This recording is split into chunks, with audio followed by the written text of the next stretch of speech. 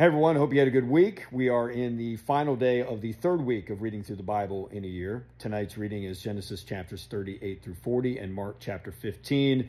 We'll be focusing for this video on Genesis chapters 39 and 40 and poor Joseph, who, first off, he gets sold into slavery by his brothers. Thanks, guys. And now he's trying to do the right thing by his boss and then by some prisoners that he ends up meeting in prison, and he just can't catch a break. So in Genesis chapter 39, Potiphar's wife, who is Joseph's master, is trying to seduce Mr. Joseph into sleeping with her, but he continues to push away at her advances. But one day he again gets cornered and he runs off, but he leaves his cloak behind, and then Potiphar's wife uses that to say, hey, this slave that you have was trying to make a pass at me, and so he ends up in jail.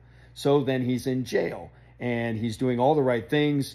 He earns the trust of the guard, who basically puts him in charge of everything. And he's there with the cupbearer and the baker of Pharaoh, who are in prison. And the two come to him with dreams, and he interprets the dreams. So for the cupbearer, he interprets a dream and says he's going to be restored by Pharaoh. But he asks him, when he is restored, to tell Pharaoh about the good things he did so he can get out of prison. For the baker, he gives him some bad news that says he's going to be beheaded.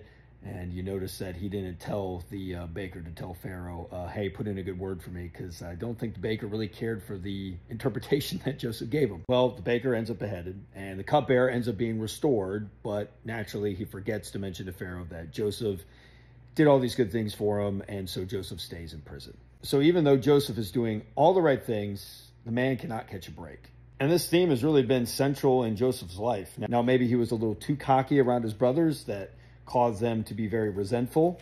I feel like, faking the brother's death and selling them off wasn't the most rational thing to do, but hey.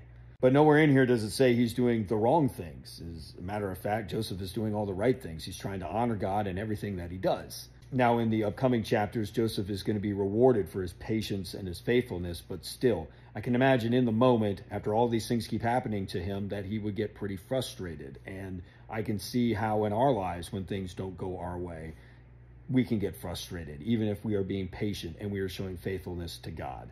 Now, this isn't to say that God is going to reward us with great riches or anything like that, but what matters is that we live our lives in a way that is pleasing to God. And that can be tough. Like I've mentioned in previous videos, it's uncomfortable sometimes standing up for it because you're afraid of how people might react. And in some situations, in certain parts of the world, if you say that you're a Christian, you could be imprisoned or you could even be put to death.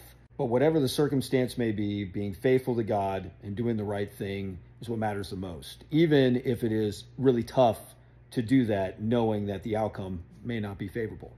Well, that wraps up week 3. We'll start week 4 with Genesis chapters 41 and 42 and Mark chapter 16. Have a great weekend. I'll see you Monday.